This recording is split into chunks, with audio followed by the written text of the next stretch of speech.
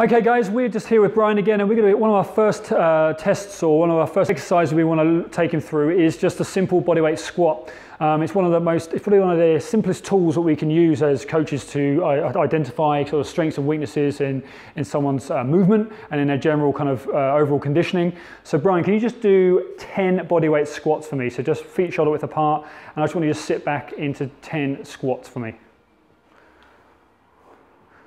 So as you can see from when Brian's doing these squats, what we're really looking for is does he have healthy range of motion going through his ankles, his knees and his hips? Where is his weight distributed? We're trying to get his weight into his heels because we want him to be loading his hips, his hamstrings and his glutes and not pushing all the weight through his quads. So Brian, can you just hold that for a moment? So Brian's going to hold this for us. And again, from the side, we're just looking to see the angle of his back, because that's going to determine a lot of things. It's going to tell us how tight he is through his lower limb and also through his upper, around his glute and his upper and his lower back. Brian, come out, relax out of that. Cool, so I want to show us I'm going to show you one quick drill to improve and just work on that range of motion. So if you suffer from lower back tightness, or you just struggle to get that full range of motion going through your joints, one real quick easy tip would be, drill would be, Brian, can you just come over to an upright? I'm going to stand just facing me over here. And all he's going to do is he's going to use the post just to aid his position. So he's going to use it to support himself. So just grab hold of the post there and ease himself down into that squat position. And then from here, he's just going to spend a bit of time down in his bottom position here.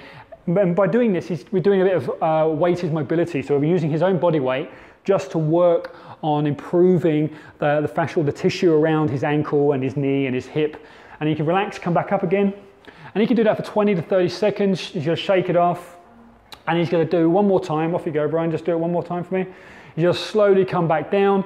And again, if he's just looking, just to do small little circles around the ankle, around the knee. Because when you're riding, okay, when you're riding, your feet are in a fixed position, you're putting a lot of power and strength through it for long periods of time. And these tissues are working hard, okay? We've got to find ways to move and open them up a little bit more. We've got to get them mobile, because it's that tight tissue that's going to cause all that, the restrictions, but it's also going to cause like a pressure build-up eventually. And that's where these issues start to arise through the lower back, through the knee, and through the ankle, just because there's so much congestion going on there. So, quick tip.